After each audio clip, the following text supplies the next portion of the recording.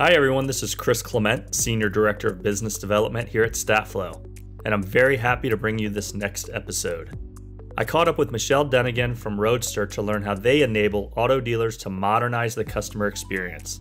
Roadster is one of the leaders in digital retailing, and Michelle talks through the mindset that's needed to take a dealership into the 21st century. Thanks for joining us, Michelle. First and foremost, I've been in the industry for a little bit and I know a little bit about Roadster, but I'd love to hear your thoughts on the company, what you guys are doing, and kind of what you do there. So Roadster is what we consider an omni-channel commerce platform for the automotive industry. And that might sound like a little bit of a fancy word. We live in this category that's pretty broad called digital retailing. And the reason why we talk about omni-channel and we talk about platform is because we really are focused on the end-to-end customer journey and building a platform that is not only for consumers to purchase vehicles digitally, whether they're online or in the physical showroom. Our application works in both places, but also to help the dealership have a better selling experience. And so we really are running the gamut of what that buying journey looks like and trying to help dealers digitize their sales process from end to end. Great. And so your role, and you're head of marketing. Yeah, so I'm the Chief Marketing Officer at Roadster. I've been at Roadster for about 5 years. I've been in the automotive industry for about 15 or so. I used to tell people that I don't come from automotive, but after 15 years, I guess you can't say that anymore. So there we are. But yeah, I run marketing. So everything that is related to the brand, to the thought leadership, to working with our partners and our prospects. I also am very heavily invested with our dealer partners because I use a lot of the stories that I get from them as ways to share best practices with others. So I'm a very boots-on chief marketing officer, as you would say. I am constantly on the phone with customers, really trying to understand where their challenges are and what they've been doing to be successful. And then in addition to marketing generally, I also run our training academy. We call it Roadster Academy, where we help dealers who have onboarded really understand how to use our product, as well as our analytics team. So we're a startup, lots of hats, but I like to say that the common thread is really my focus on our dealer partners, and whether it's insights and data or stories, we're always here to help support. Education is a really big part of our strategy. Gotcha. Yeah. So, I've been in a lot of, over the last couple of years, OEM meetings where inevitably digital retailing comes up, and it's a conversation, but it's not, I don't think anyone really understands truly what to be doing or how to be doing it. But it's, the OEMs are trying to figure it out. The dealers are trying to figure it out. The dealer groups are trying to figure it out. So it certainly came up in most conversations, which has to be a positive for you guys that everybody's talking about it. Yeah, it's definitely been a focus over the last many years. It's been interesting to sort of see the evolution, right? I think, if you dial back, like I said, I've been in the industry for 15 years. So there was a time when you would have mentioned, even without the fancy buzzword name, like what this is, and dealers would look at you and be like, that is crazy pants. Nobody's going to start buying a car online, right? Like I was in the industry when that was apparent. And so there's been definitely a shift, I think, a recognition of people wanting to modernize the customer experience. And so it's been evolution. It starts with people that are very progressive and just believe fundamentally that they want to change the way that their customers that are buying cars from them interact with them today. And then all the way through, the OEM ecosystem, where now, most of them have a certified program or have a certified program in the works and are trying to help their dealer partners sort of navigate this road. But we like to look at it as, like I said, it's very end to end. It's not only about engaging customers and creating this modern experience, but it's also about making sure that the dealership is much more efficient in the process. So we think it's really a win-win-win, which I don't know that there's that many win-win-wins in life, to be honest. But that's how we look at it. But yeah, digital retailing it's been a buzzword for sure. It's on everybody's minds. I think what has happened though, it's beneficial to us, but it's also a very muddy term. And I think that's why people are very interested in it. They're talking about it, but not everybody defines it the same way. And so it's been a struggle. And I think, the vendor community has a lot to do with that, because every company has a slightly different take on what it is and how to implement it and what best practices are. And frankly, companies that sort of sit in an ancillary way now say they have digital retailing. So it gets really confusing. And so I actually personally spent a lot of time educating the industry on what it is and what it isn't, and the different flavors of it, because I think, everybody's been very confused. They know that they want to modernize. They know they want to improve their sales process, but they really don't understand what that term means. So, I mean, what would you say, and I'm going a little off script here, but what would you say to a dealer that's like, what, the consumer's not ready to buy a car online, or they're not ready to go down that path yet? Because, just in my experience, I've worked with and been in a lot of dealerships, and, technology seems, while it's getting there in automotive, it still seems to be lagging in comparison to some other industries that are out there that are more technological savvy and really wanting to move quicker instead of just this like wait and see, model, I guess you could call it. Right. Well, what I would normally tell dealers is that they're right. I think, it's growing over time, but it's still a fairly small percentage of people that, like, sight unseen, want to buy the car 100% online.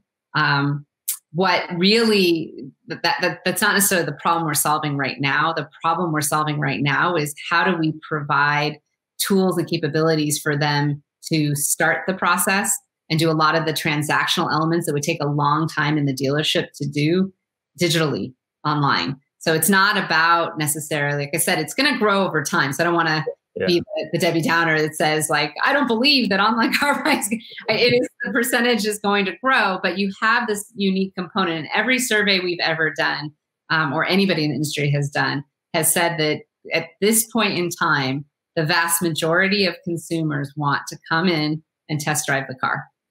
They want that experience. What they don't like is the experience of being there for 3, 4, 5 hours with the transaction. So you have to look at what problem are you solving for from a consumer mindset perspective.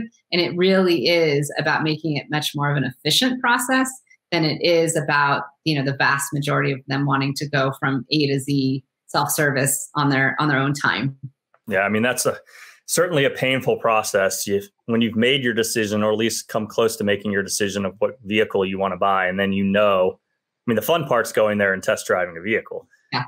The worst part is sitting there for 2 or 3 hours, after the fact.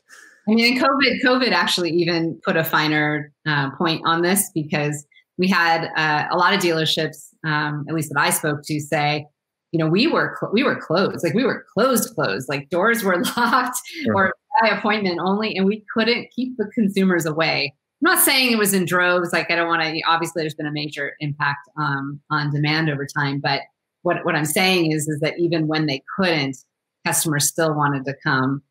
Even when they were offering remote test drives, customers still wanted to come. And so again, it's really, what problem are you trying to solve? And I think the problem we're trying to solve is really creating a very efficient experience for both the customer and the dealer, as well as, what that ends up doing, which is driving customer satisfaction in the end. Absolutely. So, we didn't really talk much at the beginning about Statflo, but we're big proponents of the one-to-one, building yourself, in the local market, and, really having, it sounds to me like Roadster's doing some of the same things with helping with that customer experience. And, obviously dealers care and the OEMs care, and everybody cares about loyalty, and they care about retention of their customers. So, maybe tell me a little bit more about kind of the customer experience, the Roadster side of things when it comes to, helping on the loyalty side of the business and keeping those customers coming back with that, that one-to-one experience that every dealer is trying to do. It's easier said than done. Yeah. So it's actually a big focus of ours, because what comes before, repeat business and loyalty is just having a really stellar experience, right? That's what's going to lead to word of mouth and repeat business and all of that stuff.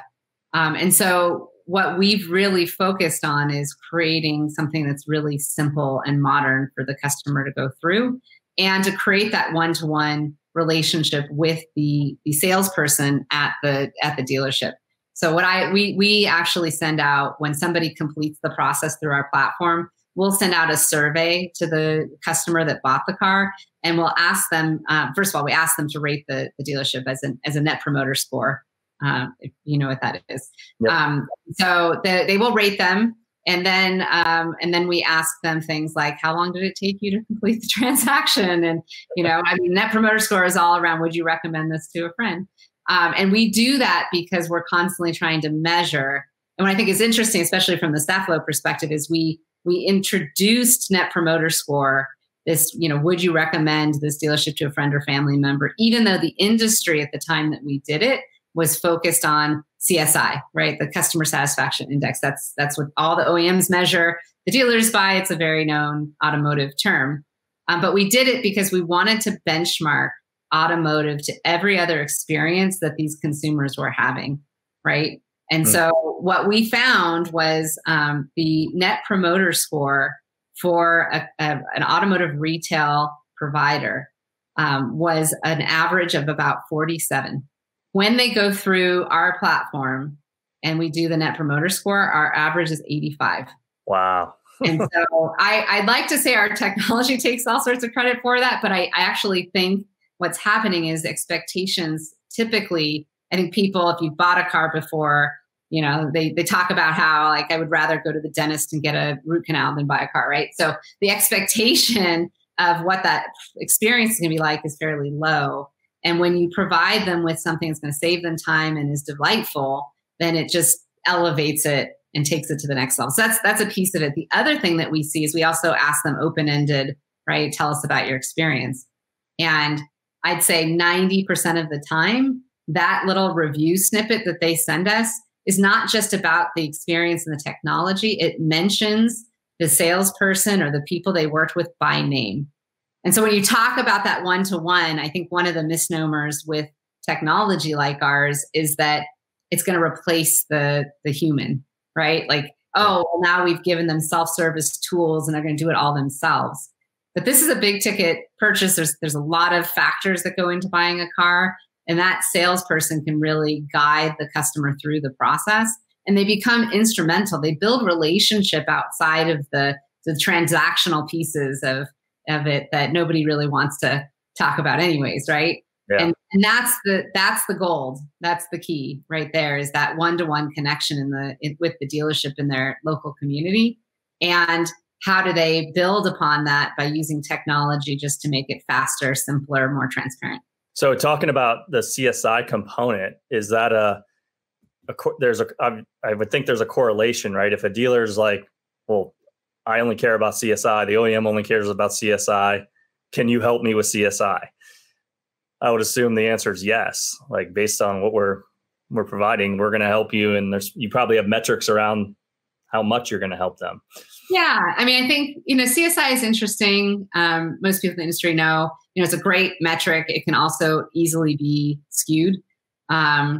So, we don't look at it closely, but we do anecdotally hear from our dealer partners when it has significantly increased. Satisfaction increasing, Net Promoter Score is clearly going to translate into, satisfaction in CSI. And we know all sorts of things are tied to that, right? Dealer incentives and things like that. So it definitely does translate into, higher satisfaction overall, however you measure it. You've said in the past that, 20% of the technology is really only 20% of the equation. It comes down to, and you just mentioned it, creating a better experience, having the salespeople create that experience.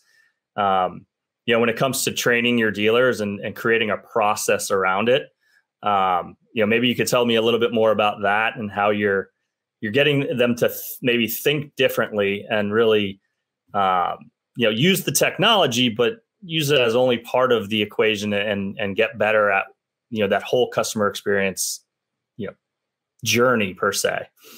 Yeah, no, for sure. And we do say that, and believe wholeheartedly that 80% of it is what you do with it, right? We're not the star in this. The dealer and the operator and how they train their team is really the star in whether or not this, technology is going to be successful for them.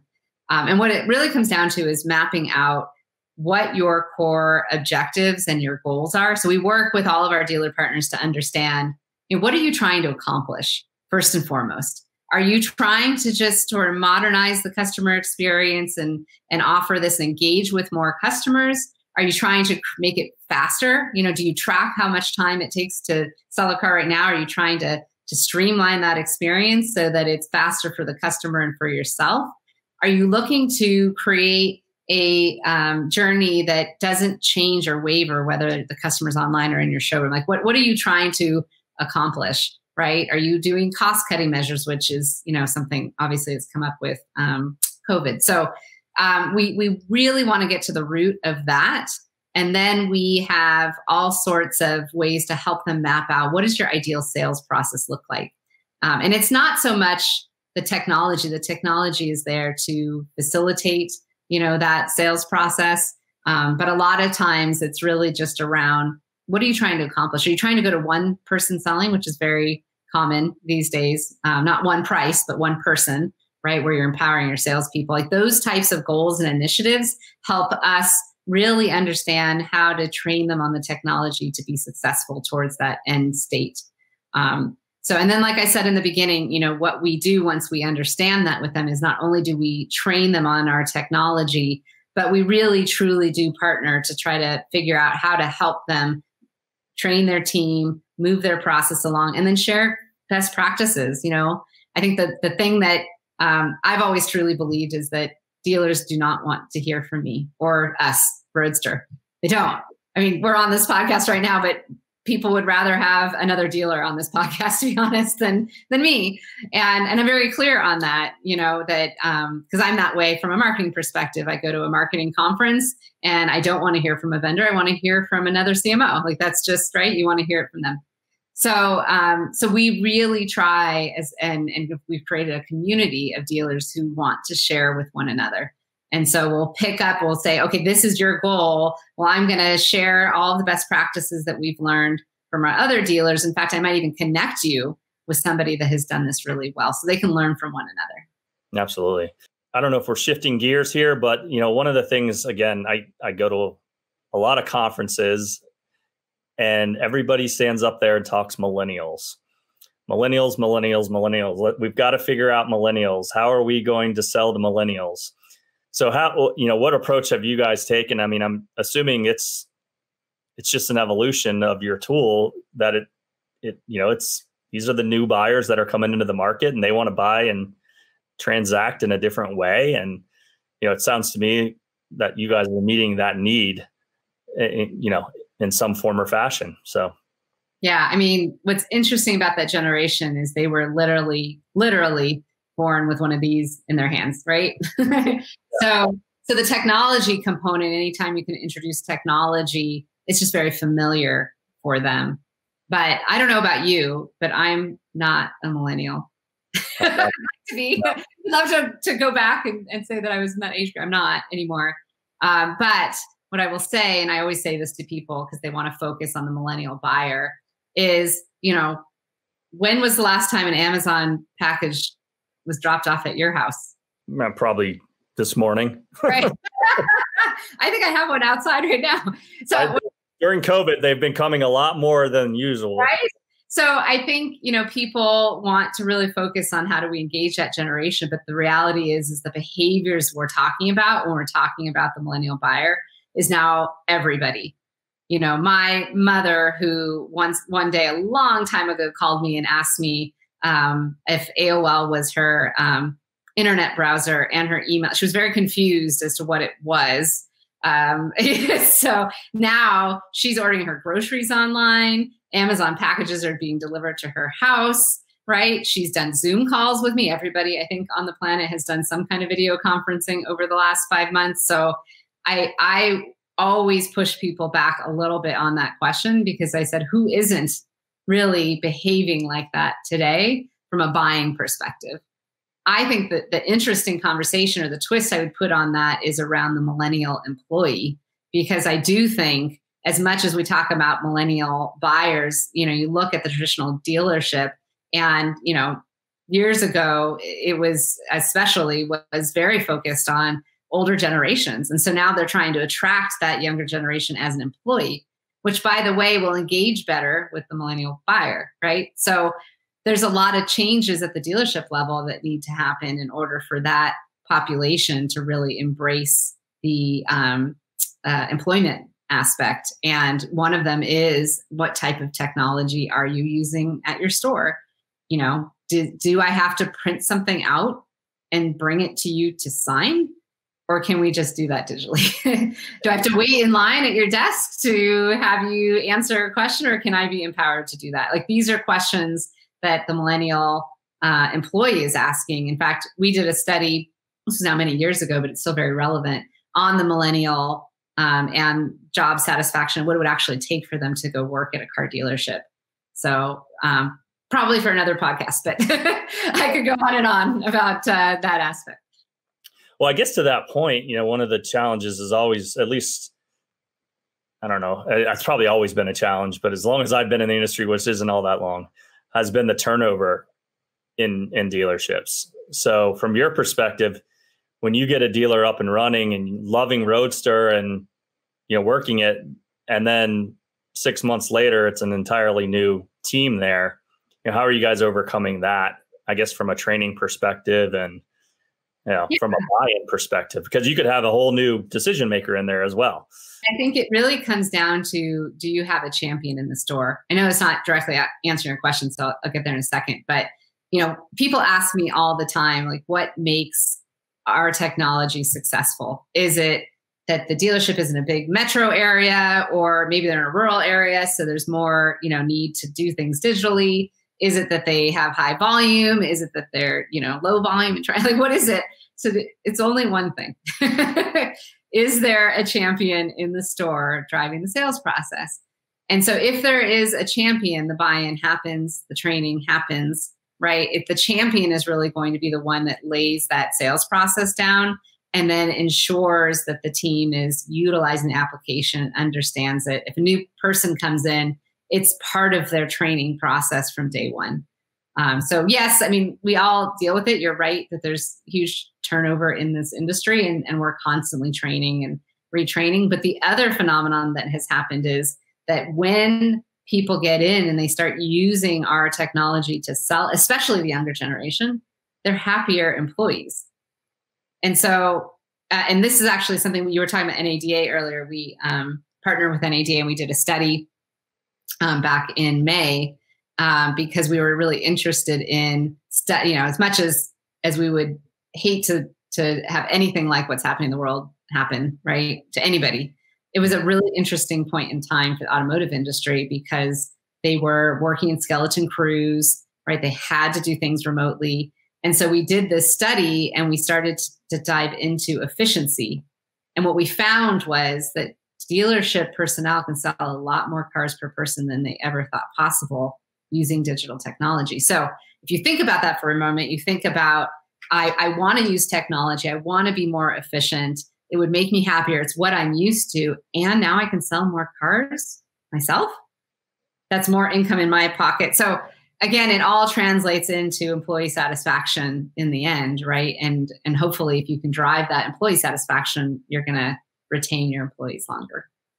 I was at a meeting with a OEM a couple years ago, a very, very high level person within an OEM, a woman. We walked into the meeting, us 5 guys.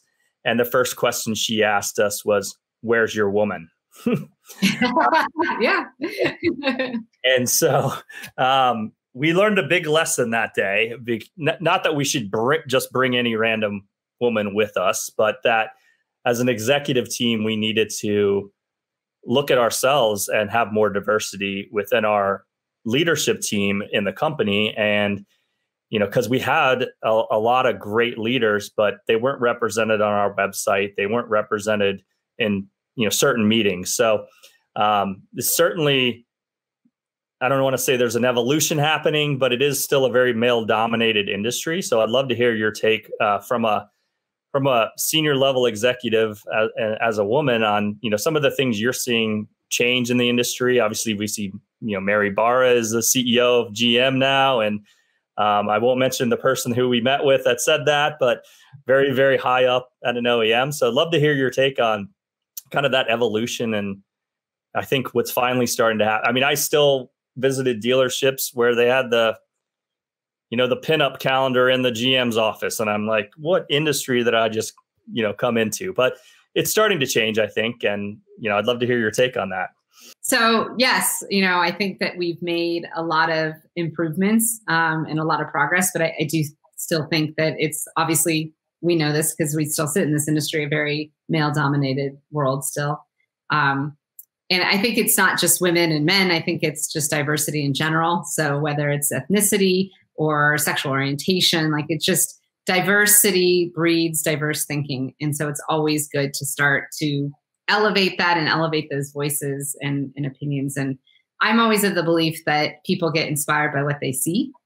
And so it's really important, I think, while it's still not, a big percentage, that we elevate the voices that are there and let people see that it's possible. I mean, I've met some incredible female operators over the last, 5 years in particular, and some that are general managers at their stores, others that have climbed up through groups and also at the OEM level. So I just think they're definitely there to inspire, and we'll just continue to see, more and more progress. But the one area I actually am been really focused on lately, and actually at Roadster, we're talking about this internally too, is the concept of unconscious biasm. And that actually, I think, because I think, yes, you're going to have the dealership that has the pinup calendar, as you said, right? That still exists. We know it does. But I think for the most part, it isn't even surface level, some of the stuff that happens, whether it's promotion related or just in conversation, how people are talking to one another. And so that's an area where I think just collectively as an industry that we could really strive to improve on. And I don't know yet exactly how to do that outside of Roadster and outside of our own organization. We're certainly taking that on to do some training and make sure that people are thinking about it. And, the biggest thing I've learned recently on that topic is it's not just the other gender. It's also women that have unconscious bias in how we talk, or our assumptions, right? We may be talking to somebody and say, oh, so is he around? And have no idea if it's a he or she or anything. Like we have no concept, and it's just general assumptions that are made in conversation. So I think that when we focus on those topics as an industry, we're just going to continue to evolve. But it's tough, I think, for me, I just try to be the best role model that I can be. And, I strive to be one of those women that people look at and say, wow, she did it. I can do it too. So if our listeners want to connect with you, where can they find you? Yeah. So the easiest way is just directly, I work at a startup, so I'm lucky to have a very simple email address, which is just michelle@roadster.com. Which is a very common name and very unusual to be learned. But welcome to Startup Land. But of course, I'm on LinkedIn and other places too. But if somebody does have direct questions, feel free to just email me. I'm always open to speaking to new people. As always, thanks for tuning in. If you're a fan of One-to-One, be sure to give us a 5-star review on Spotify, Apple Podcasts, or your favorite podcast app. Catch you next time.